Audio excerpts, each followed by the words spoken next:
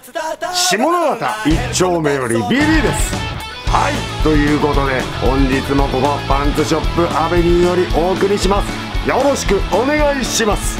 そうですね、今回はあれですよ、ちょっと前からGジャンをねポツポツと紹介してたんですけど、セカンドのGジャンが最近は多いとやってたんですが、まあメーカーは違いますが、今回はファーストが入ったということで、私はねやっぱ最初に買ったのもこれファーストモデルなんで、ちょっとねやっぱりファーストに熱い思いがあるということでちょっとねあるんですよ。どうしたんですか声。何がですか声。いや声はちょっとあれですよ、もうちょっとねライブが続いててね、今ちょっとやられてますが、はい、気合は入っておりますので、はい、それじゃあね、とりあえずファーストのGジャン見てしっかり試着して試着して皆さんに見せたいと思います。それじゃあいっちゃいましょう。レッツゴー。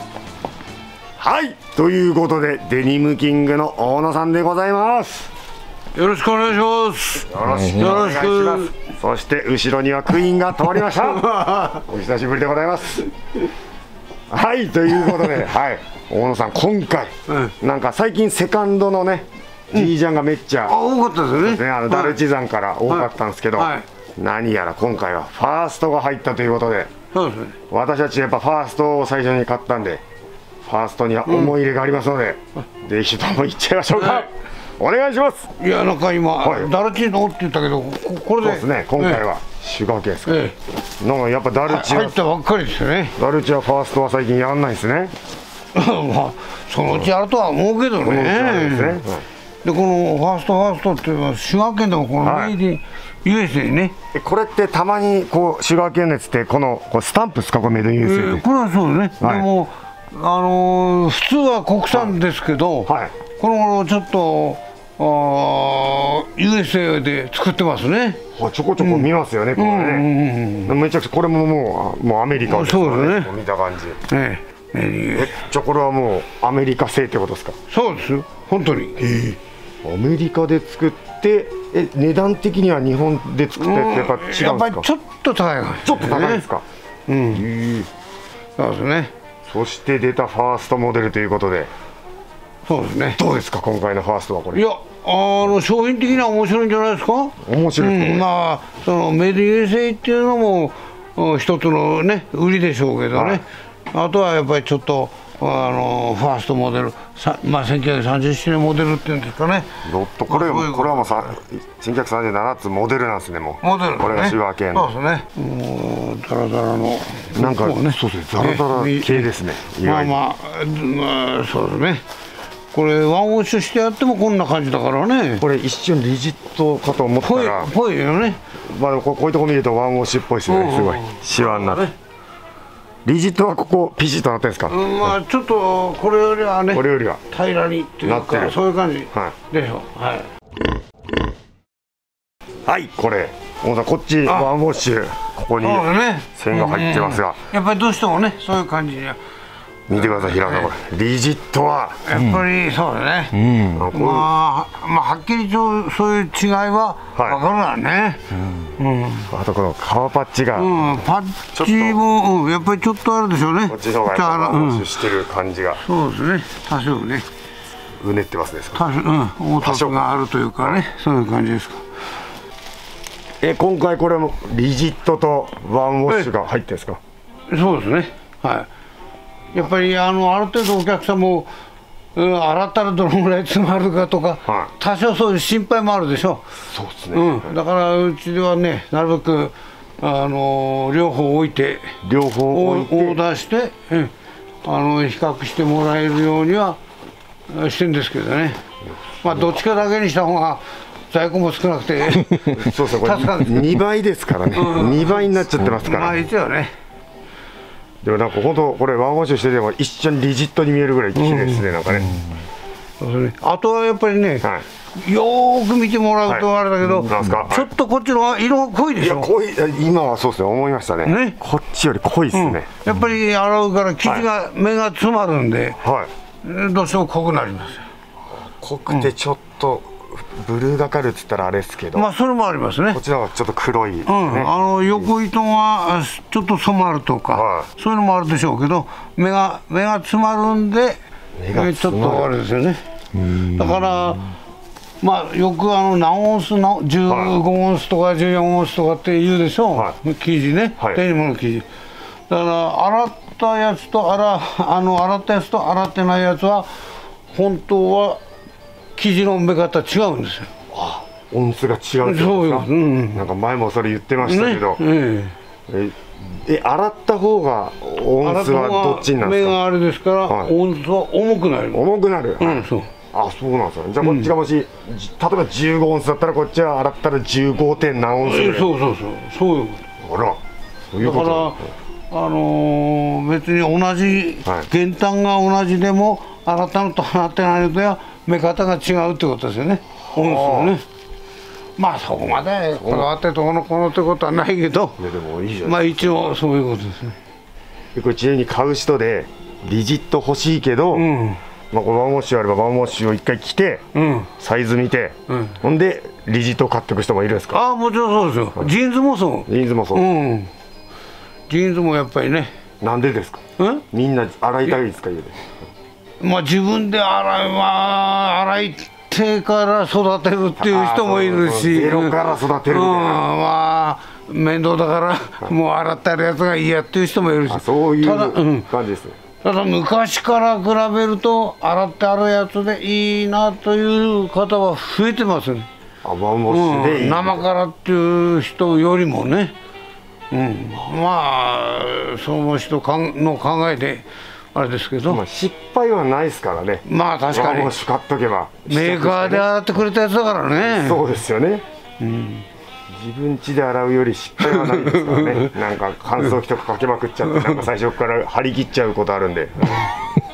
僕一番最初に買ったリジットのジーンズ失敗しましたからね。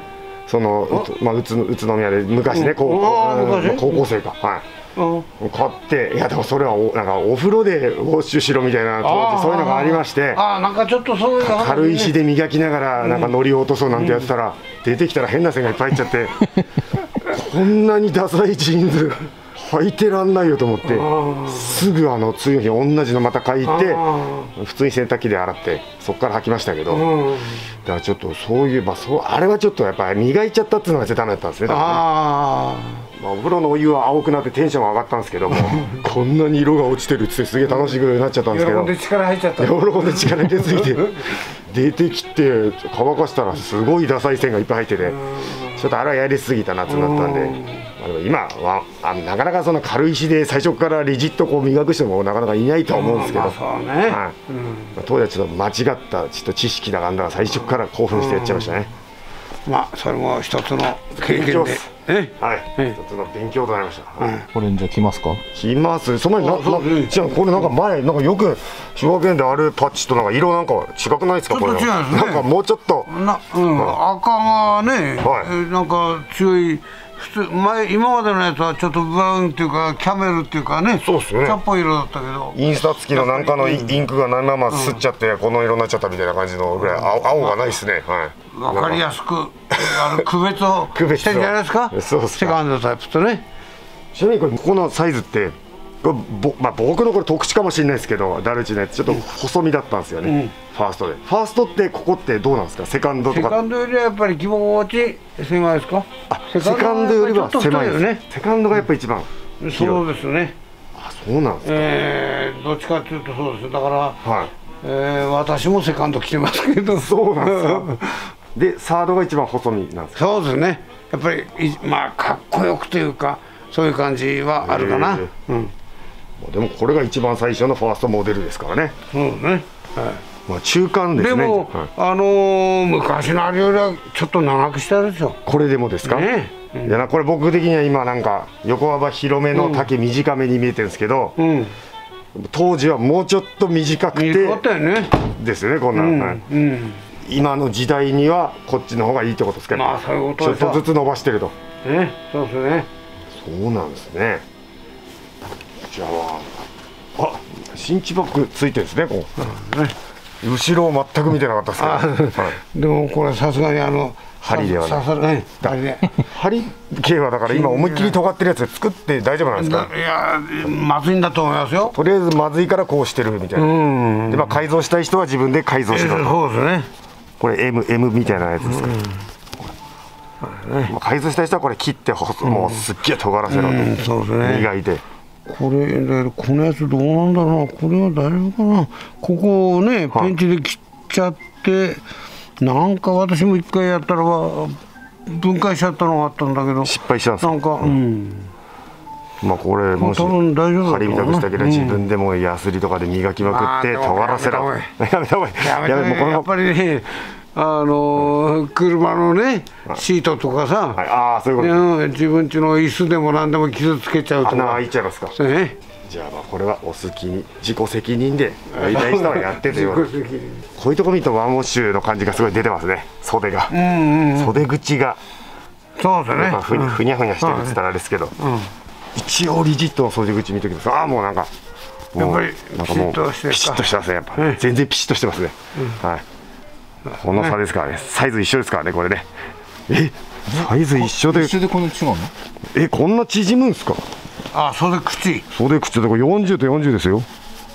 なんかもうこうか曲がってこうだから、まあでもまあこんくらいかな雰囲気的に。まあ1センチ1センチぐらいは縮む。まあそういうことっすよね。だからリジット着てぴったりだよっしゃって買って帰ったらダメってことっすよね。ダメっていうかちょっとそうですよね。まあやっぱワンウォッシュをとりあえずは着て自分でリジットを洗い、そういうのもあるということで、早速平野さん今回のファースト一緒に着ちゃいましょう。いきますか？いっちゃいましょう。レッツゴー。はい、どうも。いや平野さんのファーストなんてなかなか見れませんね。ねえずっとセカンドとかのイメージだったんで、どうですかこれサイズ何を見ろと。42。この間さ俺ダルチ44だったよね。ダルチさんだと平野さん44のイメージですけど、俺と同じだからダルチさんってちょこっとサイズあれですよね。少し気持ち小さいと思いますね。やっぱこれだけど十分サイズ的には余裕あるよね。ありますあります。余裕がある。中にこれしかもネルシャツ着てますからさ。40ちょっと痩せたから。痩せたんですか？いないけどどっちがあれなんですか？参考なんつうの？まあちょっと標準。大野さん的にはどうですか？そのシュガーケーンかダルチのサイズ。まあこういう上物とかシャツとかなんかでまた違うけどね。ただダルチの方が細かくサイズ作ってくれてるような気もするけどね。けど一般的にはこれでいいんじゃないですか？シュガーケーンのサイズで。こっちの方が平野さん的にも落ち着きますよね。44っていうより42の方がなんか自分のサイズに気分的な問題では42の方が嬉しいと。確かに。なんだこれ中着なかったら下手にもう一個下げれるかもしれないくらいの。いやそうでもこの下でも大丈夫かもしれない。T シャツぐらいでね。いいですね。なんか今袖大丈夫でしたね。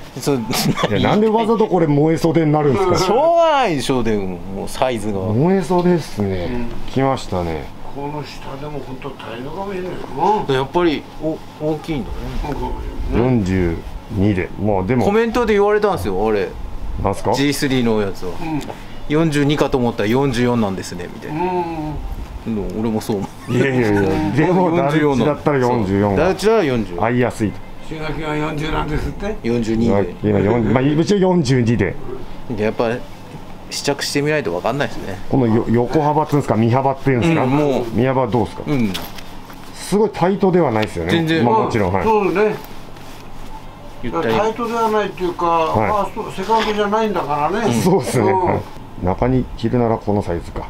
いい感じでいいんじゃないですかね。この次は少し痩せて40のそうですね。あれを着てるところ見せてじゃあ最後写真で40を載せて今日は終わりにするというスタイルでいきましょう。じゃあはい。じゃあちょっと私もシュガーケーンのファーストを着させてください。ってことでレッツゴー。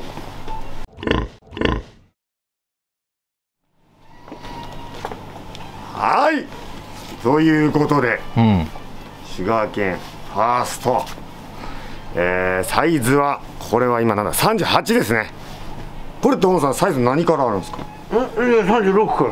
あ、36からあるんですか？うん、あ、知らないで俺38着てましたけど、でも38はまあちょこっとその36から44までかな。44まで、フルサイズやってます。フルサイズやってますいやこれまあ僕これ一番小さいやつかと思って勝手に着ちゃったんですけど、まあでも38で、まあでもいい感じです、こんなもんでいいんじゃないかな。そうですよね。これ下がまあ太いズボンというか、まあこういうスタイルだったら38ぐらいが、はい、僕が着てるダルチのもあれ36なんですけど、まああれはどっちかというと細いズボンの時にピチピチで着たいなと思ってサイズあれにしたんで。いやでもこれ全部これボタン閉めてこれだからね、まあいいとこかもしれないよ。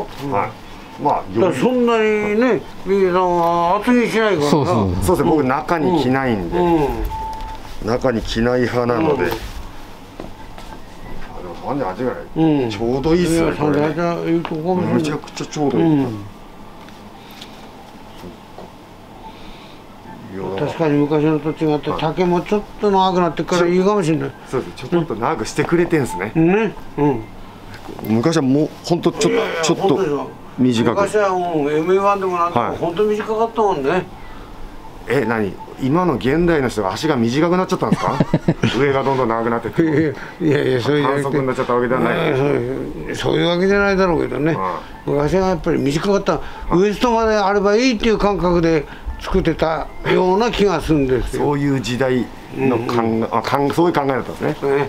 今それじゃちょっとあれ足が短くなったわけじゃないの。今更ですか？だからこれどんどんなんかね体型変わってって上が長くなってって足が短くなっちゃったからっていうわけじゃないんですね、別にね。ファッションっていうか、私事見て言ってんじゃないかよ。いやいや大野さんのことじゃないですよ。はい、まあ時代でしょ、多分時代とともに。でもそう大野さんが繰り返されるって言ってるんで、いやそれは絶対また足長の時代が来ますよね。足長くて上短いみたいな。そうですよ、繰り返すけど今日なんかね、まあネットのご注文いただいたんですけど、もうこんなジーンズのご注文ありましたね。どんなジーンズ？何着？ベルボトムなんてもんじゃないんだ。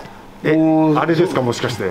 まあそういうのが東京の方だったけど、ちょっとうちでもね、あれ何年前、15年20年ぐらい前のあれかな、よくあんなの見つけてくれたなと思ってね。そうなんですか。唯一残ってたやつだった。新しいビッグジョンのあれではなく、カルデラではなくて、まあ一応ジッパーだったけど、すごい。ジッパーなんですね。それが売れたといきなり。もう早速お送りしましたけど、まあそういう人は上そんな長いだけじゃなくてピッチリこういいだけで着るかもしれないですもんね。まあ時代とともにということですね。今はこれがベストだけということでいいんじゃないでしょうか。いいと思いますよ、僕は。これちょっとやっぱり洗ってね、いくらか色が落ちてくるとまた。これはワンウォッシュです。そうですね、これどんどん洗ってね。なかなかでも洗わないみたいなことやってるんで、僕もちょっと早くそろそろいろいろなデニム生地を一発洗いたいですね。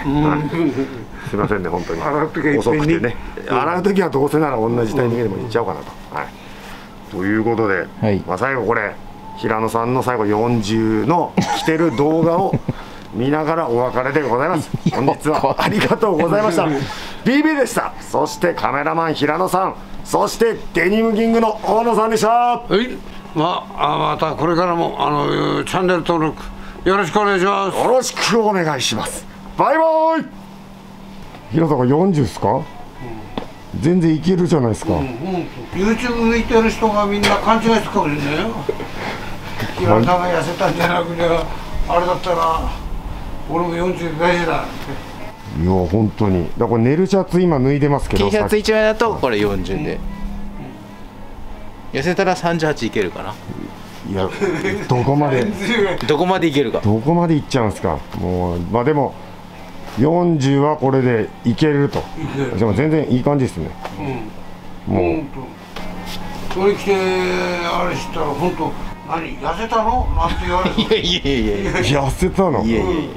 確かにダルチで44着ててこっちで45でサイズが結構下がってますからね。2つ違うんだ。2サイズ下がってますから、まあそういう企画ですよね。あとね、はい、いろんな形があるんで。それじゃあ平尾さん、はい、もうこれエンディング中なんでありがとうございました。さよなら。